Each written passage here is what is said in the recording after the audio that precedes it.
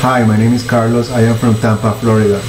The name of my project is CS50 Forecaster, which is it merges some of what we have learned here in CS50 with another edX course or MITx course called Supply Chain and Logistics Fundamentals. So basically the CS50 Forecaster is a JavaScript app that takes a CSV files with two columns, the time periods, and unit demand associated with each of the time periods. So here for time period number 1, unit demand was 109 units, and so on and so forth. And based on that, it computes and plots and tabulates and also generates a CSV files of various kinds of forecasts, some more sophisticated than others. So for the most basic ones, which are like moving average and cumulative forecast, so we select file and submit it, and we can see the CS50 Forecaster generates a graph which was generated using D3 and a table associated with the graph, and all the way at the bottom it generates here it generates a results file in CSV format.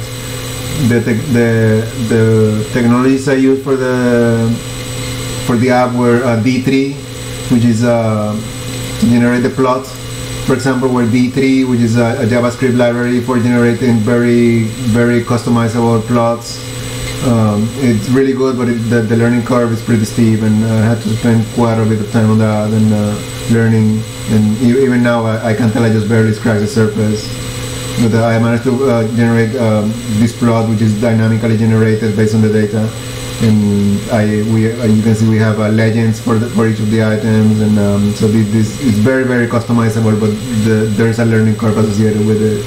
And I use a book called Interactive Data Visualization by Scott Murray, which it's available on Amazon, but he's made it available freely available on his website. So, and I use it pretty extensively for the D3 part of the project.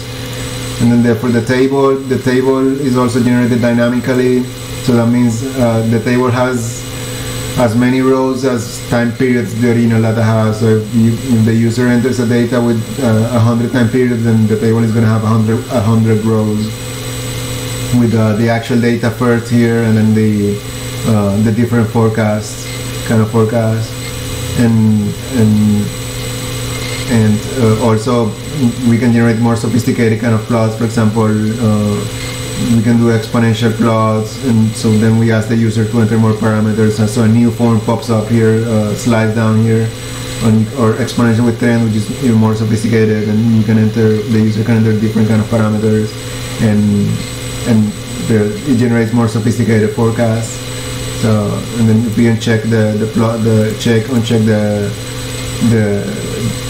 the form, then the other forms appear or disappear accordingly.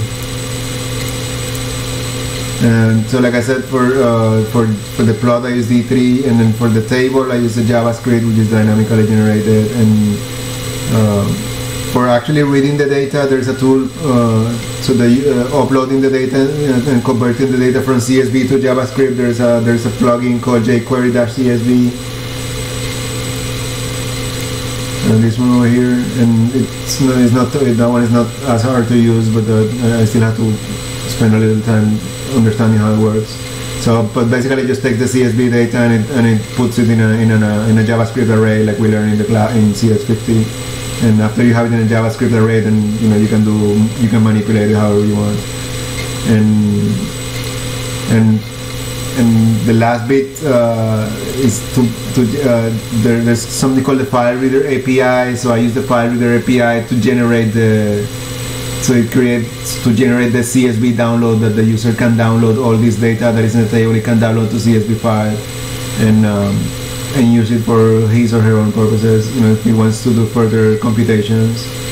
And so there are a couple of places on the internet I found that show how to use it, so I borrowed that from there. But that's basically it. Most of the time I was spent learning D3 and also customizing and making things look more or less nice, or at least the way I wanted them to look. I spent a lot of time on that too, but I think a lot of the time was spent learning D3, and it's very powerful, but it has a learning curve. But I enjoyed doing the project a lot, and I enjoy CS50 quite a bit, and so I want to thank everybody associated with the course, and that's it. Thank you very much. Bye.